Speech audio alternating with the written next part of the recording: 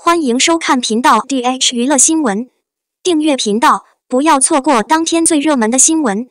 我们今天的时事通讯涵盖以下内容：2022年未播先火的3部仙侠剧，杨紫、虞书欣、袁冰妍，你想看谁？仙侠剧一直都是观众喜欢的电视剧类型之一，不少仙侠剧在播出之后也成为了爆款作品，比如《琉璃花千骨》等作品都是很不错的。在2022年，也有3部古装仙侠剧待播，并且每一部都有望成为爆款，女主都是当红小花，相信总有一部是你期待的。喜欢追剧的朋友就一起来看看吧。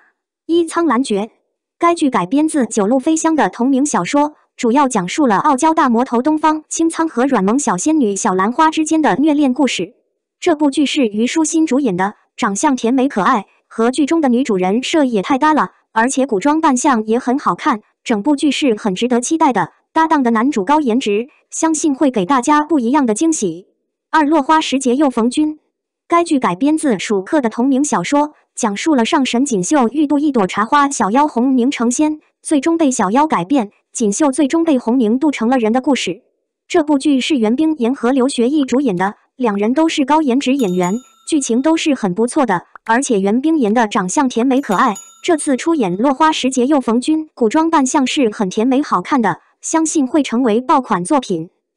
沉香如屑，该剧改编自苏沫的同名小说，主要讲述了女主颜淡与应渊君之间的爱情纠葛故事。这部剧是杨紫和程毅主演的，不得不说，两位演员不管是颜值还是人气都是很不错的，尤其是90后实力派女演员杨紫，童星出身的她饰演的作品几乎都是爆款，口碑一直都是很不错的，饰演的作品质量也有保障。这次和程毅一起合作，相信播出之后会成为爆款作品。今天小编就给大家分享这几部未播先火的仙侠剧，男女主高颜值，并且女主都是当红小花，一个比一个美，大家最期待哪部呢？欢迎在下面的评论框和大家一起分享。我们的新闻部分文此结束，欢迎把你们的想法留在评论区，大家一起讨论一下。欢迎，也别忘了帮我点个赞加关注谢谢大家。